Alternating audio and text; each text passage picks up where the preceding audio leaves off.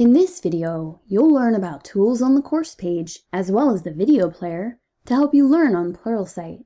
On the course page, you'll find a variety of tools to help you organize and save content for later and see additional author-provided content. The first tool we'll cover are bookmarks.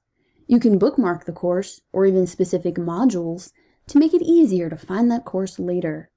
To view your bookmarks, click the Bookmarks link in the navigation menu. Next, we have the transcript. If you prefer to read the content of the course, you can view the text version in the Transcript tab. Transcripts can be searched just like any other web page by using Ctrl+F or Command+F.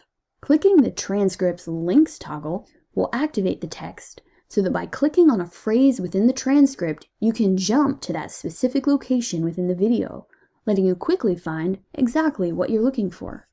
You can also download exercise files and take a learning check if it's been provided by the author. Exercise files and learning checks are a great way to make sure you're understanding the content in the course. Please note that not all courses will have these options available. If you'd like to participate in discussions with other Pluralsight users about the course, the Discussions tab provides a space for you to ask questions about the course or related topics. On the video player, you can adjust the playback speed, turn on captions, and even take notes. For more information about using course and video player tools, visit the Pluralsight Help Center at help.pluralsight.com.